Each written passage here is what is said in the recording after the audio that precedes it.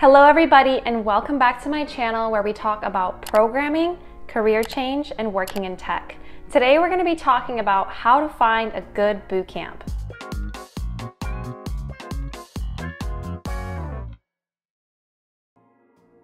Chances are you probably clicked on this video because you're looking to go to a coding bootcamp, but you don't know where to start looking for that coding bootcamp. Real quick, I want to add that later this week I'm going to be making another bootcamp video, and that one's going to be specifically about free or alternative options to bootcamps. Okay, so without further ado, let's jump right into how exactly you can find a bootcamp. So here's the website. It's called coursereport.com. I went ahead and linked it in my description for you guys. This is a great place to find bootcamps that are in your area, bootcamps that are fully online, and read their reviews. So for example, here under advice, if you go to best coding bootcamps, it'll actually give you some of the best bootcamps by rating in the past 8 months.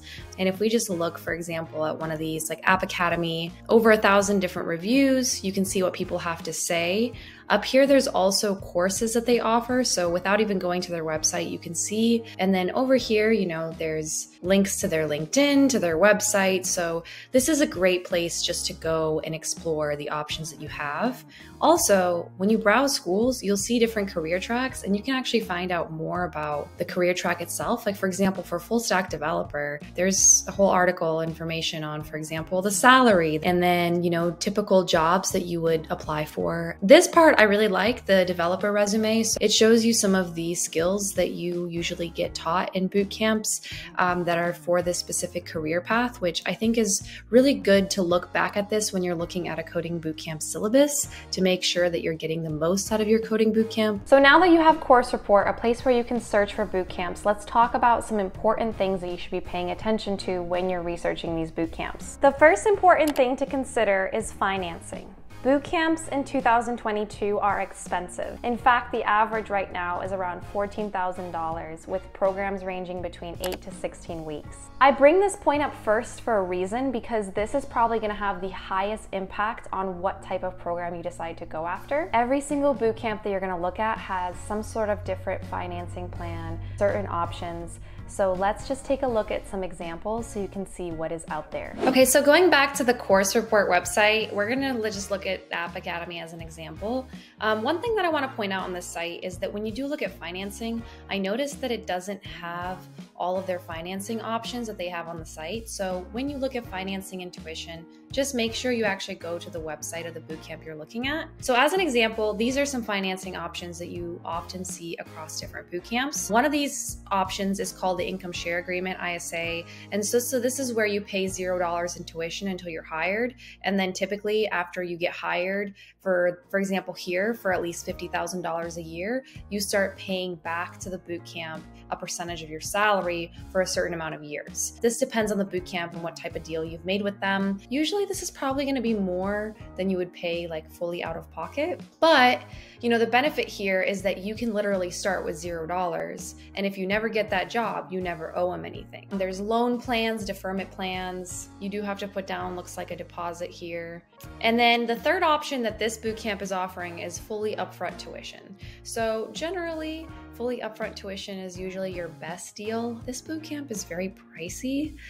A lot of people don't have the money to do this. I definitely didn't have the money to put down, anywhere from $10,000 to $15,000 to $20,000 towards a bootcamp. One more thing I want to mention is that a lot of bootcamps do offer scholarships. Some of them are full ride scholarships, some of them are scholarships for $1,000, $2,000, but definitely check those out and see if you meet the criteria for those scholarships. And if you do, apply, apply, apply. The second important point to consider is location.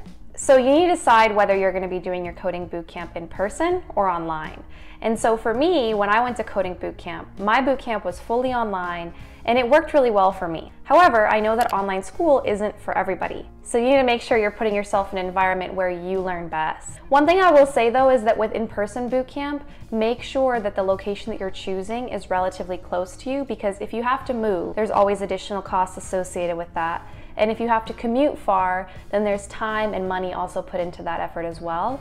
When you're thinking about attending bootcamp, you need to start planning out your job search ahead of time. What I mean by that is you need to make sure that you're thinking about whether you're willing to relocate, what the jobs look like in your area. Also think about how much credential boot camps have in your area. In the United States, there's a lot of options for bootcamp graduates to find entry-level positions without that degree, but I know that that's definitely not the case everywhere in the world. Someone asked a question recently in my comment section about coding bootcamps in India and if they are available. And so here is some coding bootcamps in Mumbai. You can also look for other cities in India. However, there's more bootcamp options in the United States, but that doesn't mean that there aren't bootcamps global. The third point that I want you to consider is looking at the admission requirements. I'm a little bit biased. I think that prerequisite work and a prereq course really helps you get the basics down. And even if you don't feel confident with the basics, because bootcamp moves so fast, if you take that pre-course, it'll better prepare you for the really intensive bootcamp process. The fourth really important thing to pay attention to is the syllabus that the bootcamp provides. I highly suggest getting the syllabus and comparing it to other bootcamps that you're looking at to see which one's gonna give you the best curriculum. You'd be surprised, I've seen 2 bootcamps that are offered for the same price, and when you put the 2 syllabuses side by side, one of them had half the curriculum that the other one had, which was shocking. But that's why you have to do your research and you actually have to compare these things. One thing that I highly suggest for you to do is to contact the bootcamp and ask them questions directly about the bootcamp experience. For example, a really good question to ask is, what happens if you fall behind? Is there some sort of plan of action to get you caught up? How does the bootcamp treat that? Another really important one is job placement. What are they doing to help you get a job after the bootcamp is done? One more thing that I would really recommend you guys to do is that once you've narrowed down what bootcamp you want to go to and you feel confident about it, you should reach out to some people in that bootcamp and ask them about their experience. I also suggest that the people that you find be people that graduated recently, because bootcamp programs evolve and change a lot over time. For example, I went to a bootcamp program 4 years ago and I cannot refer it or reference it because there not only has their instructors and curriculum, and their name has even changed. So things have drastically changed to the point where it's no longer even the same program. So that's why I say choose somebody who has recently graduated. How you can do that is you can go on LinkedIn, you can find their profile as like someone who attended the bootcamp and just reach out to them directly. Hopefully you're walking away from this video with an understanding of what exactly you need to do now to research the bootcamp, where you can go to research it. And if you enjoyed this video, if you found it helpful, please like this video. Also subscribe to my channel. I will see you guys later this week for my video on alternate resources for bootcamp.